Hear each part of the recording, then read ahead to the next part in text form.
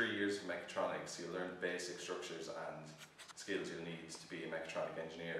In year 1, you'll learn the basic fundamentals of the maths, the mechanics and the electronics needed.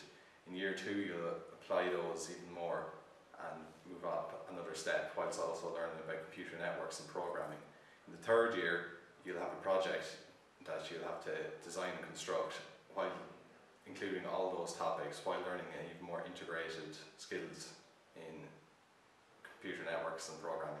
With this degree, you can go into such fields as medical device industry, which consists of making parts and machines used in hospital. The basics of mechatronics is that it merges electronics, programming and mechanical engineering into one topic that can be used in a variety of industries. The reason I chose AIT engineering is because for their reputation of having up-to-date mechanical and electronic courses and their variety of equipment to be used in labs.